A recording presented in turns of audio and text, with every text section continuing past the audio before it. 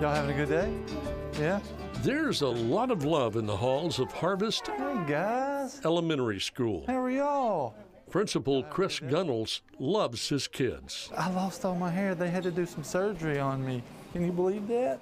and they love him.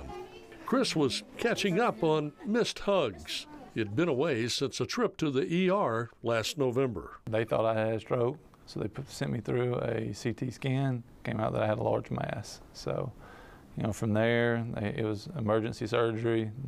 His tumor was sent to the Mayo Clinic, but the results were inconclusive. Chris and his wife Kendall turned to UAB for a second opinion. The team there recommended another surgery. They're like, yeah, there's still a large tumor, in your brain. We got to get it out immediately before it ruptures or something. Like, oh my word. So this was right at Christmas.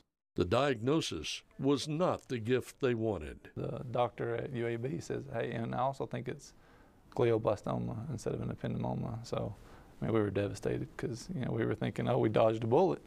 Glioblastoma is the most aggressive brain cancer. Right now, there is no cure. Life expectancy is 12 to 15 months. 6% make it 5 years. So, when we heard that, it's like a kick in the gut. Their fight took them to the Cancer Center at Duke. That's where we are now, just going through their program and fighting every day.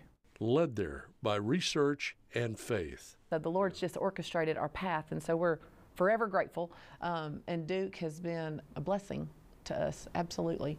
Probably wouldn't be here without Duke. That's right, because we're looking at 6 months now from our initial, from the very first surgery.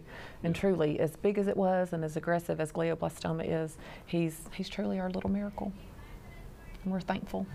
Every other month, they go back for another scan. This is our new normal. We're looking at every 60 days. Oh my goodness, please, Lord, don't tell me it's back. And we don't live in fear and we don't worry. We do trust His plans. Right. But at the same time, we've got 2 little girls, 10 and 14. We try to be normal and do all the normal stuff, but in the back of your mind, it's always there.